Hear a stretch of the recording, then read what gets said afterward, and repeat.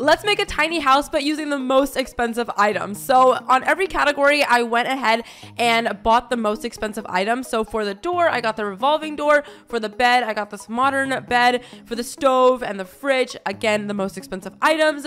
And this tiny house is a 3x3, so it is very small to put all these things in, and adding the revolving door literally minus like a whole square off the property because it's just so big. And then I added the gigantic chandelier, which took up all the room. So this is very tiny, guys. There's no room for anything, but let me know down in the comments below how I did on a scale from 1 to 10.